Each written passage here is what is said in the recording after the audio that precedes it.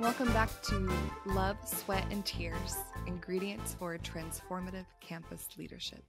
Today, I'm talking with Robert Duron. He's been a superintendent at multiple districts in Texas, and he's also been a board member of TALAS, the Texas Association for Latino administrators and superintendents. There we go. And he's also been on the board of TASB, the School Board Association in Texas. And he was the superintendent at my school district when I was in high school. My father, he was a school psychologist, and his office was there with Robert's at the central office at the time. And when we found out that he had been in Socorro, and we were kind of, I was excited and doing my research about him and stuff, called up my dad and said, hey, what was he like? Tell me about him. What do you remember about him? And this was a long time ago.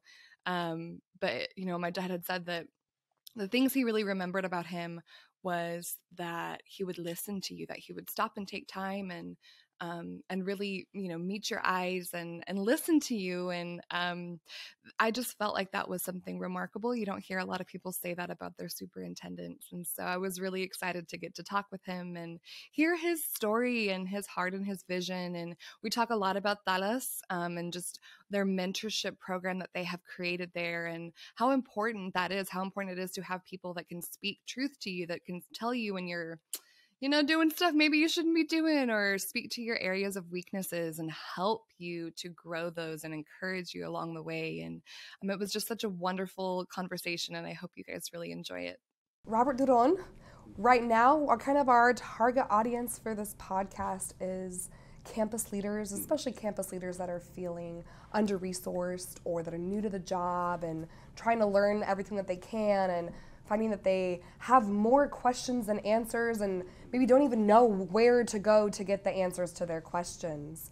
And so, Tommy Tinajero is so well connected and knows that you are too, and really just want to hear a lot about what you're doing right now and why it's exciting and why it's important for campus leaders.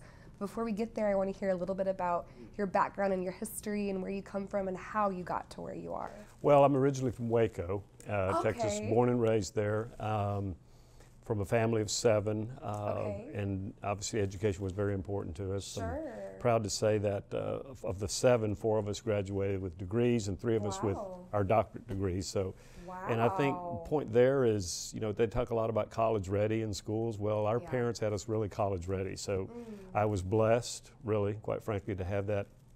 I'll use this word a lot probably during this conversation, that my parents really provided me that agency. In other words, if there were low expectations from anybody around me at school, teachers or anything, they said, ignore that, you're going to go to college, along with my sisters. So I was blessed there.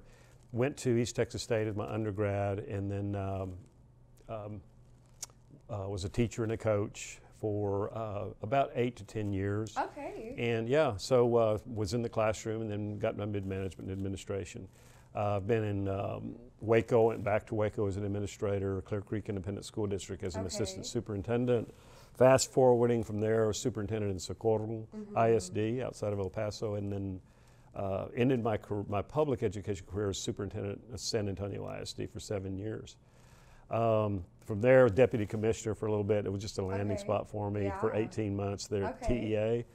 And for the last 10 years, I've been an executive director for Texas Association of School Boards. Okay, how did you get there? What Actually, brought you there? I went to lunch one day with a guy named Jim Crow, who was the CEO. I didn't really know Jim, and I thought I knew just about everybody in education. Yeah.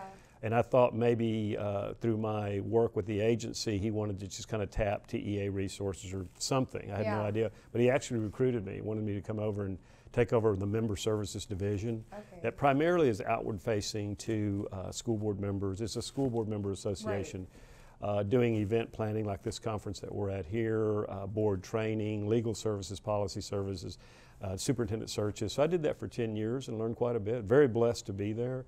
Just recently stepped down, took a lesser role. My wife, Jody, superintendent in Elgin ISD, she's just been there 10 years and recently retired herself.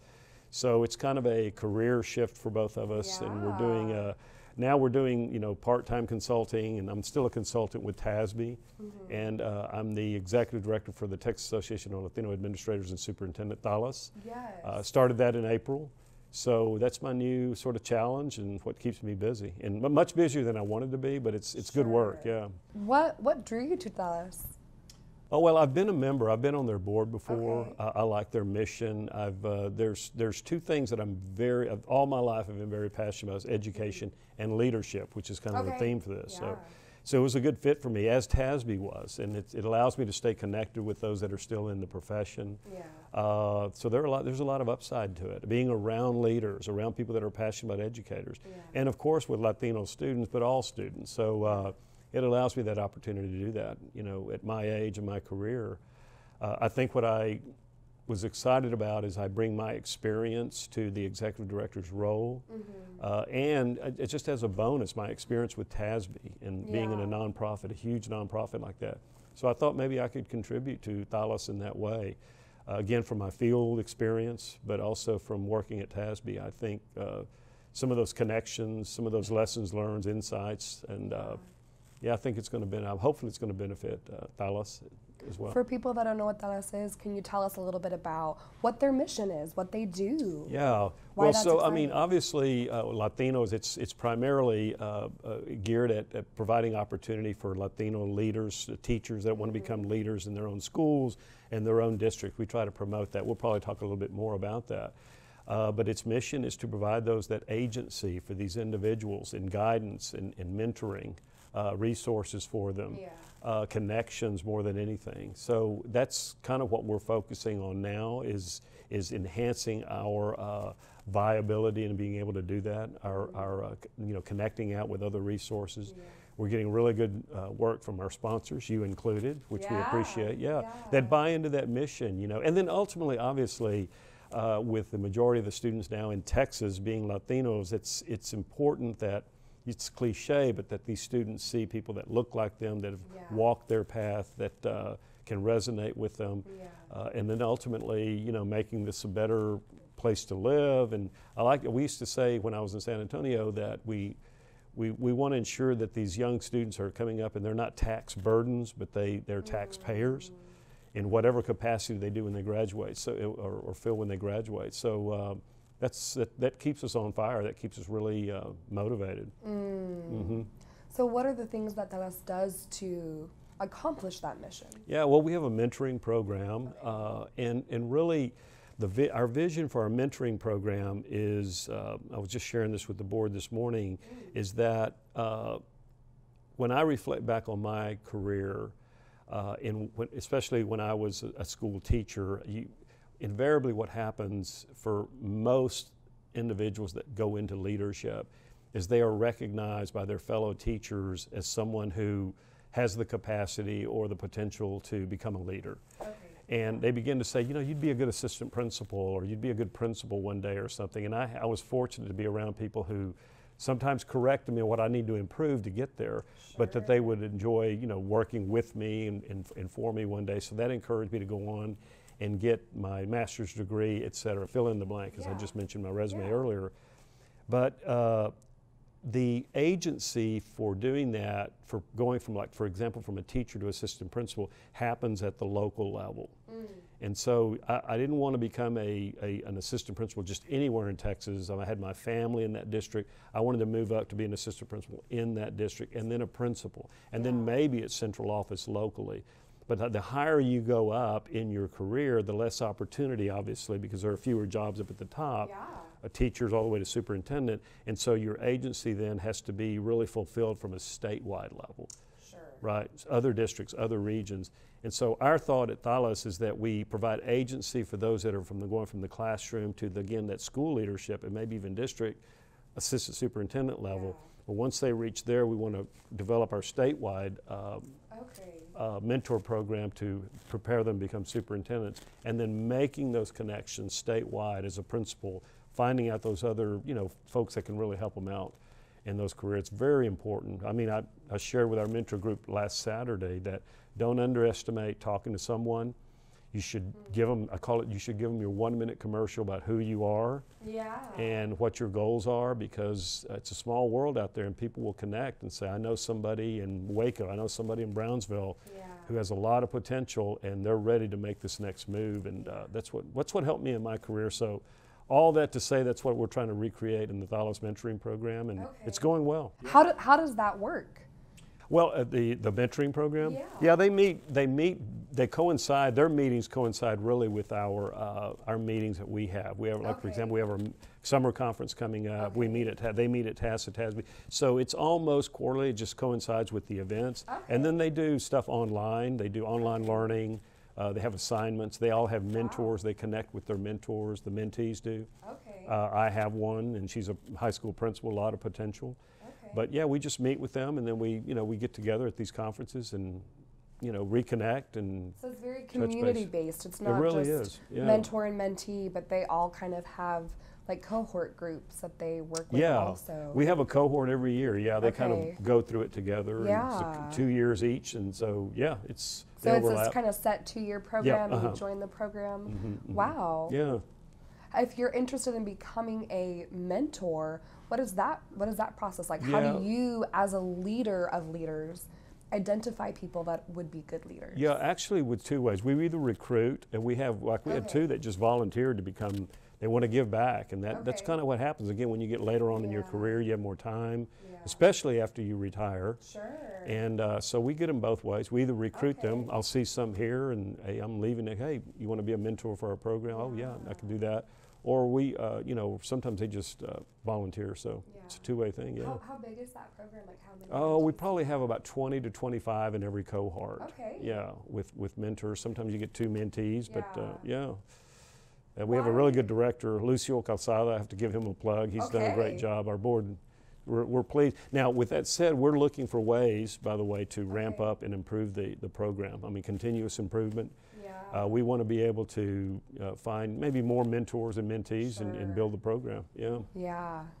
Whose idea was it? How did this mentor program kind of come about? I think it predates me, obviously. But I think it's just a part of our mission. It's that if we don't develop leaders, beginning with our school children, and teach them what, the core values, the tenets of being a really strong leader, presenting yourself as a leader, it's just baked into who we are, really. It's too important not to, I should say. Yeah, that makes sense. I see so often kind of different associations having events or having trainings online, but that communal aspect of having a group of people that you can reach out to, and then a specific person that you can ask your deeper questions to that knows you a little bit better. That's just I don't see that as often, and that's really intriguing to me. Yeah, and it's encouraging for our mentees who come from across the state to connect with folks that are walking their path, right? Even though they're different locations, they have common problems, common challenges, so they connect, they make those connections, and we have several, don't ask me to name them, but we have several superintendents that are now mentors that have been through our program, and they credit making those connections early, both their mentors and their fellow, cohort members, and it's great to see them all become superintendents, and that's the end game. So for a campus leader that is finding themselves enjoying the leadership position and wants to develop their own leadership skills more, what are some first steps that they can take towards doing that? So that's a good question. I think if you are a campus assistant principal or principal, and you're really, let's just say you're looking to make that next move. I think, and this may be difficult for some of them to hear, but you do not make that, it's my advice, connecting backwards, right, is don't even think about making that next move and or trying to leverage yourself with those opportunities until you've really mastered what you're doing at the current level. You have to, as an assistant principal, your principal needs to, depending on the relationship, But I think you need your endorsement of your immediate supervisor as someone that's, you're ready to take over a campus, right? And you'll hear that from some of the folks that you supervise, like teachers, and you should have a campus one day. I think you need to begin hearing that before you go out on your own and assuming that you are ready. Just for example, when I thought I was ready to become a superintendent, my mentor, John Wilson in Clear Creek, he looked at me after 3 years of being an assistant sup. He said, no, you're not ready yet. And that's the kind of candid feedback you need to hear. There's still some things he wanted to work. And by the way, I thought I was at the time. But looking back, and certainly once I became a superintendent and was in the seat for 6 months, I realized I wasn't ready at the time. So back to the question, I think master your current level of assignment and role. Make sure that you have someone who can give you open, honest feedback if you're not, and be very candid with you. That's huge. And then I think then and one day John did tell me, Dr. Wilson, you are ready. You're ready to branch out. That's when I went to Socorro. So that extra 3 or 4 years that he made me sort of marinate a little bit more and develop, it really paid off. And so that's my advice. I would also say that understand the importance of being, there's an expression that I was just doing a session this morning that every organization's problem is a leadership problem, okay? And so learn how to own any problems that might be occurring in your organization if you're one of the leaders. Right? Don't push that off on the teachers or the kids or anything like that. If there's a problem on that campus, I'll use the campus, the organization, and you're the leader, you're a big part of the problem. And you need to solve that. So control what you can control. You've heard that, master the controllables. Don't worry about anything else, but develop that way. And then that's really what's helped me in my career. But more than anything, finding people that can be honest and give you honest feedback. And some of that feedback came from some of my teachers that I supervised. They came in and said, you were not clear with us, and now you're holding us accountable, and you need to be more clear. We like you, but so that feedback from those courageous folks that can give that kind of feedback. And maybe that segues into another thing, or they're related, is, and this is huge, is to embrace your vulnerabilities, your weaknesses, because you can't push them away when people point them out to you. It's very difficult. The ego has a hard time with that. And so, I think it's staying extremely confident in where you're going and what you're doing, but the opposite of that is being humble enough to know that you've got a lot to learn. And I think that's what most people want to work for someone like that. And that they can teach you something as their leader and then learn from you as their leader. I think that's the perfect match. That's what's worked in my career. How did you cultivate that? That was something that my dad had remembered working with you 15 years ago, was that you listened and you were humble. And a lot of leaders, especially at the district level, don't always have that. So how did you cultivate that and develop that as a value in your leadership skills? Yeah, well, I don't know. That's a good question. I think it's my background probably had a lot to do with that. My dad certainly kept me humble. I'll put it that way. And my mother it was just kind of our core values as probably a family more than anything. But I think, and by the way, I'm not sharing with you some of the mistakes that I've made. Of course. And I think sometimes having to check my ego. I'm an avid reader, so things like 7 Habits of Highly Effective People, I won't go down my library, but I'm an avid reader thanks to one of the greatest teachers I ever had. That's a different story, but that's important. She changed my life because she had me fall in love with reading. I had to plug her just really quick. Of course. We've all had that teacher with us, right? And so she, when I was reading, I started seeing the weaknesses that if I don't check this, along with the feedback I was getting from other folks, this is going to be a real struggle for me, and I'm not going to be able to advance. So I think reading, learning from thought leaders, listening to folks, getting feedback, and then, And it was a job that I absolutely loved doing, and if I wanted to keep doing it, I had to get better at it. Watching others, by the way, the others that just were mentors for me and how they operated. How would you do this? How would you do that? Yeah. Mm-hmm. How have you kind of baked that ethos into what you're doing with TALAS? Actually, or was it there to begin with? Is that why you were a good fit? Yeah, I mean, I think generally probably it really is. I was I didn't even mention our board. I know it's politically correct to honor your board because I work for them, but I think the class of people that we had on that board was something that attracted me to. I had a lot of respect for folks on there, mutual respect. Yeah. But yeah, I think that's part of who we are, that extreme confidence yet humility. Let's all learn and grow as an organization. Yeah, I mean, it starts at the top. I'm not the president, but our board really buys into those core values. They buy into those core values, and I think that our culture is one in our TALAS board that if you're not going to buy into those things, you're probably not going to be a good fit. Yeah. And that's important because I think it resonates down to the membership as well. Yeah. Yeah. Mm-hmm. What do you think is, like for campus leaders listening, what would be one thing that they could do differently tomorrow to help impact their leadership, to make them a better leader? So I think the most important thing you can do to enhance your leadership is to focus on how well you know and really reflect on how much you truly care about those that are under your watch. Yeah, you know, if I'm struggling with you as a teacher, and we're not communicating, then again, if it's a problem in this organization, I begin with me. How well do I know her? How well do I understand what she's going through? And if you skip over that and just use your authority to do those, to really try to improve that behavior or correct that behavior, it's not going to work. Yeah. So I have to really, in order for me to influence you, you have to know that I truly care. Yeah. So that's something, if you want to kind of,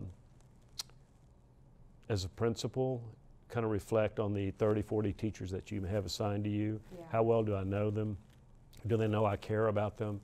Because invariably we're going to create change on this campus, and I'm going to ask you to change. And for me to start pushing you as to why you're not on board with us, for you to look at me and say, you know, you don't even know me. Yeah, right. I think, and you're over here telling me what to do, and you don't even know that I'm struggling with this or that. Sure. And so when you think about it, that's sort of the same model as a great teacher. Yeah. If you really want to be an influencer of kids, they have to know that you love them and care about them. And then when they know that, you can tell them to do anything. That was the case for me. They'll work harder for you, right? Absolutely. They'll reciprocate with that care and respect for you. And teachers that struggle, I'm going to go back to the teachers, okay? Teachers that struggle, they just don't understand that they're using their authority, you know, versus their influence over these kids. And the magic happens when you use that influence. And that influence only comes again with respect, mutual respect and love for one another. I love what you said about using your influence over your authority. Yeah. I actually did a session, this is fresh on my mind because I'm doing a session that's called Leading Without Authority, and I'm not plugging that at all. Sure. I'm just saying it's sort of a reflection on my career, and it's, I will drop a couple of resources, but there's Kim Scott who wrote Radical Candor. She talks about caring deeply for people before you can be really candid with them. Great TED Talk, if anybody that's listening wants to tune in on Kim Scott's, Radical Candor, and then the book. And I'd not really mentioned, being an avid reader, one of my, going back all the way to Socorro when I was a superintendent, and even as an assistant superintendent, for some reason I've used book studies with those that are under my watch, because I call that, we talk in bullets, and we all know, when I was a superintendent in San Antonio with 100 campuses, 100 principals, you know, I could go to them and if anyone were listening to this now, they'd go, yeah, we remember that. if I said, you know, they knew what the meaning of we don't want to flinch because we all read this book, or move the salt shaker to the middle of the table. Now to you, that's Greek, but to all of us, it's like, that's that pointer. And it's so, you know, it's like, oh, all he does is read books and tell people what are in books. No, we read them together and we reflect on them. Yeah. I spent a lot of time with my principals about leadership and just coaching them and teaching them when I had time to do that during their meetings, and that made a big difference. They loved learning. I know Brene Brown, who's speaking at TASA, she talks a lot about the importance of shared language and how much that builds community and trust in communities, is having that shared language. That's really cool. And if you mention Brene, she's one of my thought leaders, of course, for a lot of people. Obviously, incredible. It's incredible that she's here at this conference. But she really gave me that insight on that vulnerability piece. You know, wow, that's powerful. Because the ego doesn't like that, but it's magic. Can you tell me more, like, about the makeup of the general members of TALAS? Like, is it you have teachers, you have campus level admin, you have district level admin. Yes. Who are the members of TALAS, and how can you? How does each kind of sphere develop in the organization? What do you offer each kind of? Well, our membership, we're about 250, 260 members now, and that's at last count, so it could be up since then. I would say about 45% of them are superintendents and assistant superintendents, deputies, et cetera, central office. But we do have some teachers. We have actually 2 or 3 or 4 professors that do obviously are teaching Latino students, so we have some of those. But for the again, we have some teachers. But back to the question about how we work with teachers, I think we were just meeting this morning, hearing from one of our affiliates from the El Paso area, as a matter of fact, and Mark Paz, he was our great leader there in that affiliate. That a lot of the teachers that, going back to your question earlier, that are really being encouraged and or are encouraged to themselves to become administrators, we hope, and it's our idea, that they use the affiliate to make those connections and then segue into those administrative positions. We have, and by the way, so we have a variance. Some are just fledgling because they've just started, but I think the El Paso affiliate is our strongest. They're more organized, and we have one in Central Texas. We have one in Rio Grande Valley that's just launched. We have one in El Paso, obviously. We have one in the Houston area, Dallas area. Garland has one. We're considering one in the Gulf Coast Valley to start one there. But it's really all around the state. The Panhandle, not so much in the rural areas, unfortunately, but more in populated areas. So it's all over the state, and they vary in their. Some of them are just now passing their bylaws, but that's one of our priorities at TALAS is to develop those affiliates and strengthen them. And the real sort of balance is strengthening those affiliates while keeping TALAS strong at the same time. So we don't want to, we want to do both, and actually I think we have a plan for that. Okay. If someone's interested in getting in touch with either TALAS or one of your affiliates, what's the process? How do they do that? I would just point them to our website, TALAS, just Google that, and there's a lot of information, how to become a partner, how to become a sponsor, how to, our mission, our vision is there, our leadership is there, some of our bios are up there, and then some of the affiliate information is on our website. Everything's on websites now, right? So that's the best way, easiest way. And then contact me. I mean, my information is on there. Okay. And you mentioned that you have an event coming up in the summer. Tell me more about that. Yeah, it's going to be the last week of June. So TALAS, we are a branch there, we call ourselves the little sister of TASA. So we really piggyback, as in this event, on most of the TASA events. So TASA has a summer conference, and ours will be a day and a half prior to the start of the TASA conference. And that works because it's efficient, because a lot of our members obviously are TASA members. They're already there. So they just book the flight, they stay there, and it works for us. So it'll be the last week of June, scheduled for Round Rock and the Kalahari Resort there. Who comes to those events? Just the TALAS members, or? We have mostly TALAS members will come. Our partners, our business partners, will sponsors, we call them, will be there as well. And then we'll just have guests that are not members that we're hoping to recruit. We're recruiting here for membership. So Exciting. Is there anything else, any other information or anything else that you would like to kind of leave our campus leaders with today? I'm just so appreciative, really. As I look back on my career and gone into other really professions or work for other organizations, one of the things that I am so proud of is the work ethic that is required to be a professional educator. The why has got to be so clear and so strong because the work is so difficult. Yeah. I see folks that are recognized for working after hours, that come in for a Saturday, and by the way, they should be. Yeah. But my whole career, I've been surrounded by people who worked for me and with me, that was just, we don't want to be recognized. That's just part of what it has got to be done to make sure we do what we have to do. Right. And I'm proud of all of our educators. I'm proud. I call it the arena. Those that are still in the arena, especially today, especially in the last 48 months, what they are doing, I get emotional when I think about it because I'm so proud of what they're doing. So I would just thank them and encourage them to, what there's a saying, whenever you feel like you want to quit, remember why you started, and that's kind of what sustained me. Yeah. And I would just hope that sustains them, and because it's all worth it. They are influencing people. I mean, I met someone just today who now, when I was superintendent in San Antonio, and she said, I was a first-year teacher when you were superintendent there. And so she talked to me about going to one of my meetings, and you were behind the podium so far away, but you made something I said influenced her to stay in the profession and keep going. Wow, yeah. So just to remind folks that are out there, with both our students, you never know the words of encouragement, how you're going to change somebody's life and keep them in the game. So keep it up. All right, there you have it, folks, with Robert Duron. It was such a pleasure. Robert, thank you so much for coming to speak with me.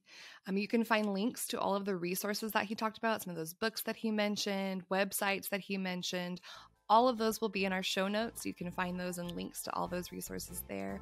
As always, all of the production is done by Erwin Solbach, as well as the music that you can hear right now. Our logo and design work was from Alana Kanoy, and all of this is a labor of love from the folks at Responsive Learning. Y'all have a great rest of your day.